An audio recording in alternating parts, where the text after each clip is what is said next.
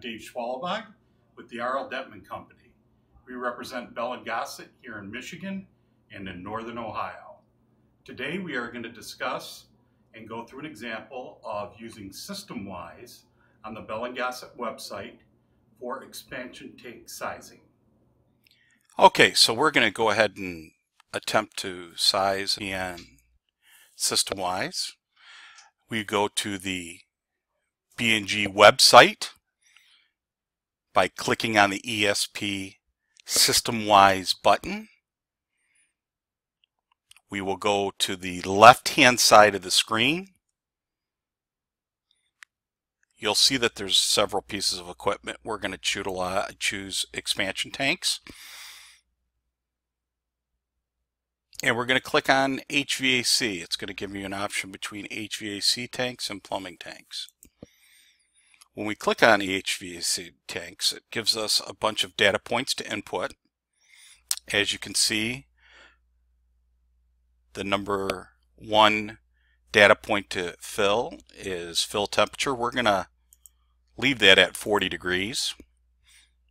We're going to input our max temperature at 160 degrees. Our tank fill pressure, we're going to go all the way down to 12 psi.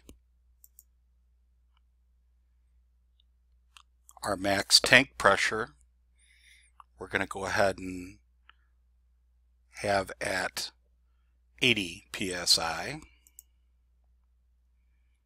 And our system volume will be 1,000 gallons. And it's going to give you an option on whether or not you want to use water or glycol. We are going to use the system medium as water in this case.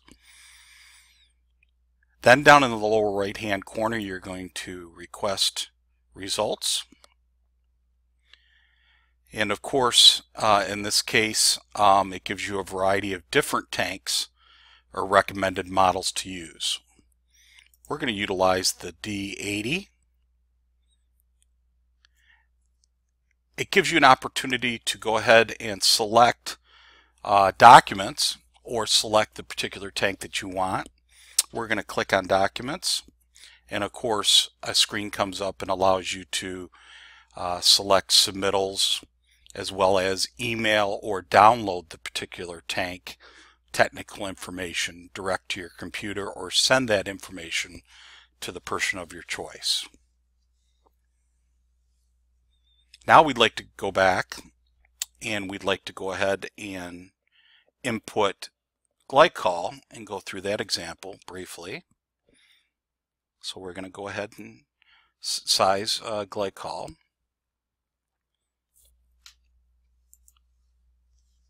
So we're going to go right back up to our original Systemwize screen. It's going to prompt us to, in expansion tanks, to utilize either HVAC or plumbing tanks. We are going to go ahead and remain in the HVAC category. And we're going to go down to our data points in which we would need to input. We're going to keep the fill temperature at 40. Max temperature at 160. We're going to go ahead and keep the tank fill pressure at 12 psi. Max tank pressure the same and the system value the same. The only exception is, in this case, we're going to change the system medium to ethylene glycol. As you can see, it also prompts you on the left side of the screen, lower left side of the screen, for you to pick the medium mixture. In this case, we're going to choose 40%. So as you can see, propylene glycol at a 40% mixture. And then as we did previously, we'd like to go ahead and click on our results tab, which should give us the recommended models that would be best for our specific data points that we entered.